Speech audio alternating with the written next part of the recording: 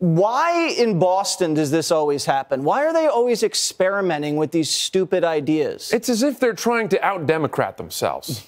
It's like a race to be as blue as you possibly can be. You never want to out-Democrat San Francisco. No. Let San Francisco take the lead. That's right. All right? And then kind of stay back, and you won't have all that collateral damage. Yeah, and as far as I can tell, you know, the major plague in San Francisco is the homeless, right? As far as I can tell in Massachusetts, it's all these kids going around voting. I mean, what the heck are we talking about here, Jesse? You just got a taste of Barstool sports comedian Francis Ellis on Jesse Waters' program on Fox News, and apparently during a taping of his Barstool Sports podcast, they were caught on hot mic where he was sharing his true feelings about Fox News, and it seems as if, even though he's a regular guest, he knows that the network is incredibly damaging to the country. As Mediaite explains, during an episode of Barstool Rundown published Tuesday, an editing error captured Ellis dishing on the network he said is just trafficking in hate. Mediaite obtained the unedited audio, which was published online and then quickly removed by Barstool. After signing off at the end of the show, co-host Adam Ferrone, better known as Roan, asked Ellis about his latest appearance on Jesse Waters' primetime Monday night. Quote, "It was okay," Ellis said. "Well, he wanted me to talk about how Democrats in Massachusetts want to lower the voting age to 16. Look, I got home, I talked to my wife about it because I was disappointed in myself, and she was like, let's be honest, like, do you want to be working with these fucking people?" She was like, "I watched the rest of his show, he's a fucking joke," Ellis said of Waters.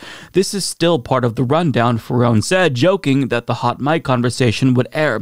"Still rolling, baby," someone else chimed in from the audio engineer booth. Ellis continued unfazed by taking aim at Tucker Carlson. And then, like, Tucker comes on and just screams, he said. "It's so weird. They're just trafficking in hate," Ellis added. Now, he goes on to explain how he's kind of feeling this moral dilemma about going on the program because he's a comedian, so he wants to use their platform to build up his name recognition, but simultaneously he knows that the network is toxic to the country.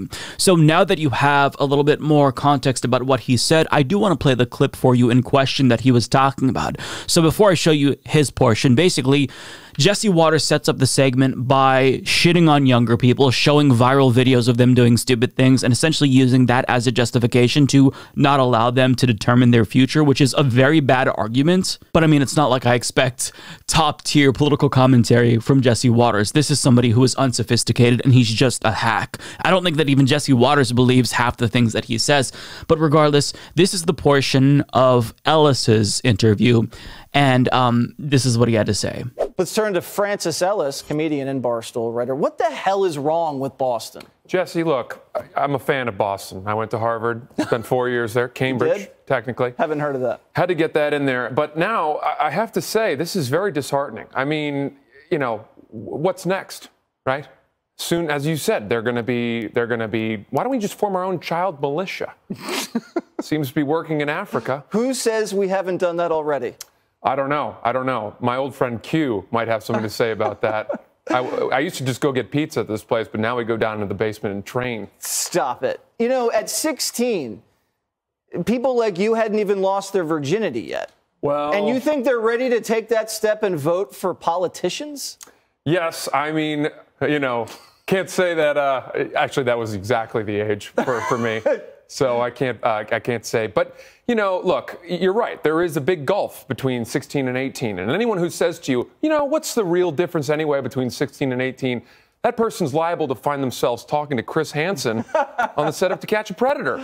That's true. I mean, if you're inviting over strange guys with seltzers and handcuffs, should you be actually voting for your next political leader? No, absolutely not. And, you know, when I was 16, the only house that I could possibly have voted on was the Hype House or the Sway House, those TikTok kids, who, by the way, are very handsome. But I wouldn't go there. You shouldn't go there. No. Chris Hansen's going to show up. Yeah. Why in Boston does this always happen? Why are they always experimenting with these stupid ideas? It's as if they're trying to out-Democrat themselves. It's like a race to be as blue as you possibly can be. You never want to out-Democrat San Francisco. No. Let San Francisco take the lead. That's right. All right? And then kind of stay back, and you won't have all that collateral damage. Yeah, and as far as I can tell, you know, the major plague in San Francisco is the homeless, right? as far as I can tell in Massachusetts, it's all these kids going around voting. And what the heck are we talking about here, Jesse? Republicans will never win another election again in Boston. That's or right. Massachusetts. I mean, have they won one recently? I don't even know. What am I asking you for? You don't even know. Yeah, I don't really follow anymore. That whole part of the country is dead to me. Now, that's basically it. They go on to talk about the school that Ellis attended for like 30 more seconds, but that's the crux of his appearance. And as you're going to learn, he actually felt pretty gross about that. He also said this during the hot mic moment. Quote, "I think last night I went into a place that I shouldn't have gone to," Ellis said candidly. "No, because last night I was like, yes, the Democrats are like eating children beneath pizza shops. There are people watching that who don't know that I'm fucking with them. They're like, finally, a young, handsome person is saying it," Ellis joked. "Are you Jesus?" a producer said, ribbing Ellis for being too harsh on himself. "What are you gonna fix everybody? Come on, bro, you're there to tell jokes. I'm not here to fix people, but I'm certainly not here to like further divide the country," Ellis concluded. Wow. So he feels guilty about his appearance on Fox News.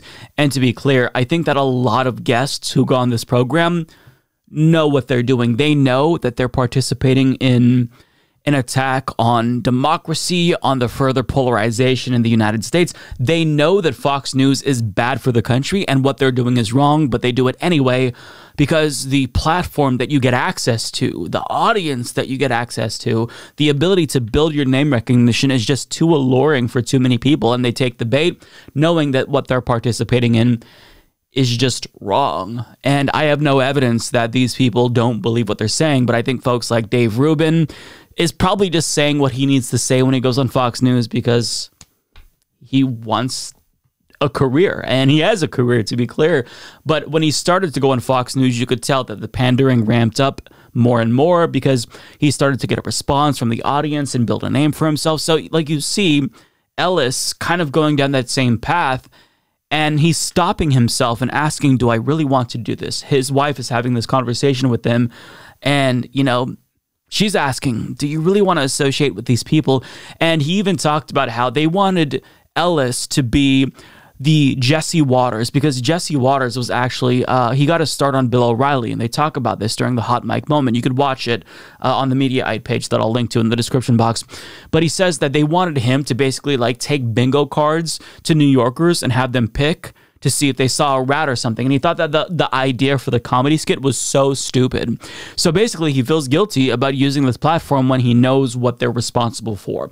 So the question is, if you are an individual like Ellis and you know that Fox News is toxic for the country, it is brainwashing millions of Americans, but you're using this to build up your own name recognition, is that bad? Are you part of the problem? The answer is an unequivocal yes. If you know that what you're doing is wrong, what you're contributing to is wrong, it doesn't matter if you're going on there and you're just joking and you're a comedian.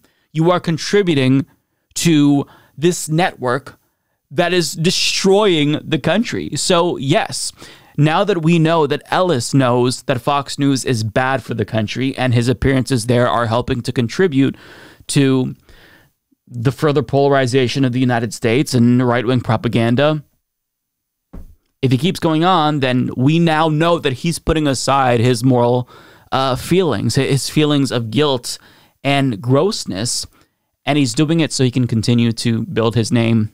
So it seems like he really is somebody who doesn't want to do this any longer. I listened to the audio, and you can kind of hear it in his voice. He felt really, I think, disappointed in himself that he allowed himself to go that far in the jokes that he told. And even if he was joking, the Pizzagate joke, the QAnon joke to him was just, he felt like he went too far and he doesn't really want to do this. And he's actually feeling introspective. So for that, I respect him. He doesn't necessarily seem like a lefty or even a liberal for that matter, but just the fact that he's vocalizing some morality is really, it's commendable, right? But the true test is, will he continue to benefit from this platform, or will he say, no, I'm not going to participate in this toxic bullshit?